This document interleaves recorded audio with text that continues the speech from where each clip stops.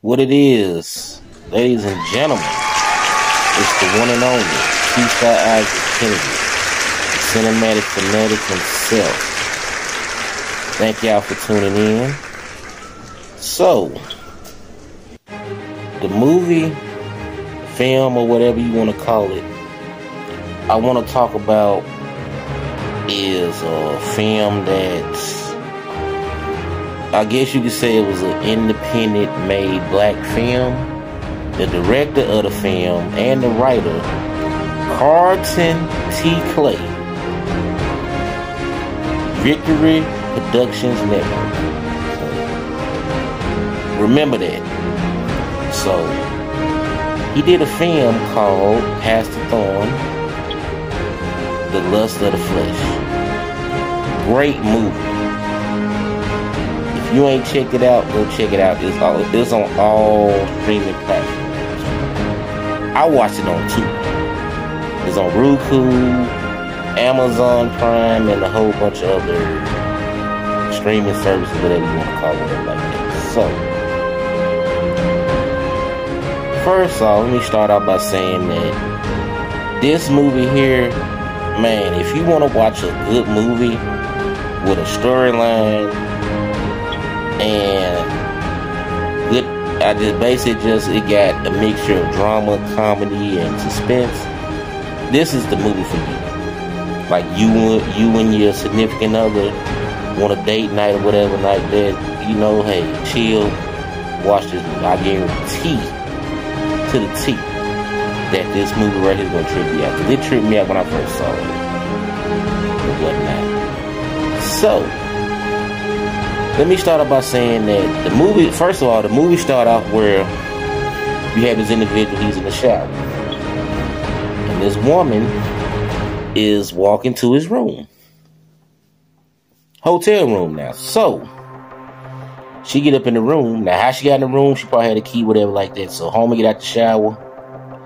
She there in the lingerie and, you know, all that, you know, with the little spaghetti straps and the fishnet, stocking pantyhose and all that shit like that and stuff. So, next thing you know, now while this going on is there's a male voice that sounds like a pastor is quoting or preaching a scripture from the Bible. So when that's going on, they show this little young dude outside. He's selling weed. So he's selling, and he get caught by an undercover officer. Then they cut back to homeboy in the hotel. So he digging the female out and stuff like that. So he hitting it. Then when the pastor that's talking get done talking, they put it on him. It's the same cat that just got to doing to do whatever and stuff. So she get out of bed, she leave and stuff. He just laying in bed looking, I guess, feeling somewhat guilty or whatever like that and stuff. So come to find out, he is the lead character of the film, Pastor Jacob Thorne, and he don't like for nobody to call him Jake.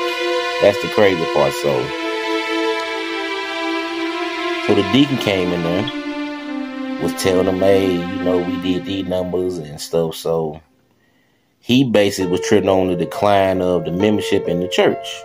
So homie telling him like, hey man, just keep doing what you do. So he didn't want to hear that. So he's all about business, you know, stuff like that. So next thing you know, he asked him, well, how much do we take up in the offering? Homie said, like, I want to say either 10, 20, 30 stacks.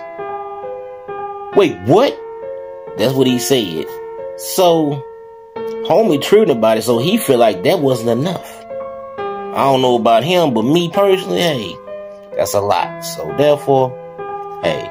So, homie, he tripping about that, this and that, talking about they don't appreciate me. I'm a man of God. I'm preaching the word, and they should be offering me more money and stuff like that. That type of move like that. So, next thing you know, he talking to the dude, whatever, stuff like that. So the chick come in that he just had relations with earlier, came into his office with the pastor in there. Now, this is the twist, ladies and gentlemen. The woman that old Pastor Thorne hit is the deacon's wife. Wow.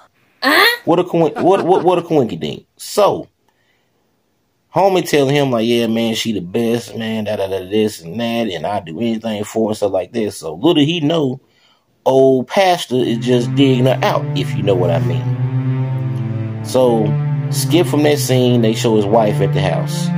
Now she's in a slump, a depressed like slump or whatever like that, because she just recently had a miscarriage.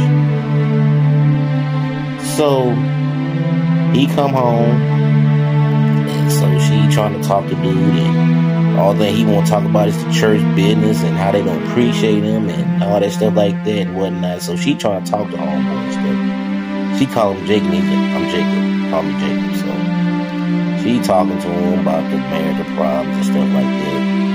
Then next thing you know, he received a phone call. So it was the deacon from earlier.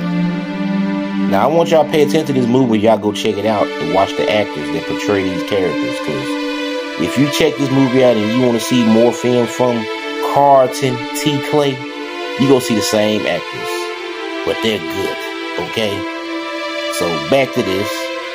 So he get a phone call from the deacon. So he tell him like, yeah, Pastor so-and-so wants you to come preach at his church next Sunday. So he asked him, how much? So dude said like, $1,000.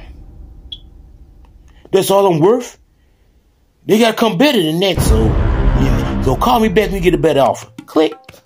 So his wife looked at him like, really? Like you bought the money now and shit like that? So they get into it and all that, this little argument and whatnot. And he turned around and said, why can't you support your damn man? That's the reason you had a miscarriage and lost our baby. And that, cut.